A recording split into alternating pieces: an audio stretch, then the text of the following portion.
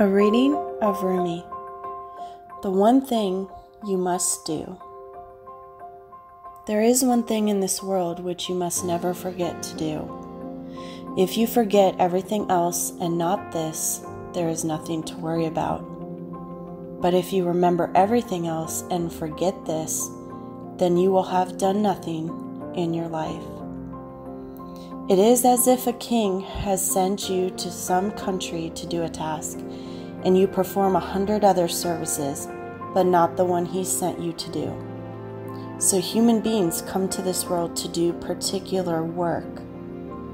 That work is the purpose, and each is specific to the person.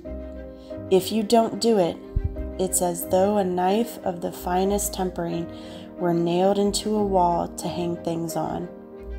For a penny, an iron nail could be bought to serve for that.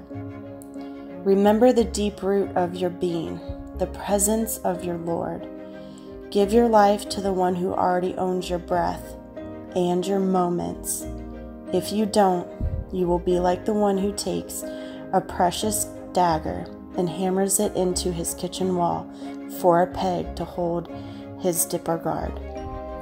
You will be wasting valuable keenness and foolishly ignoring your dignity and your purpose. A reading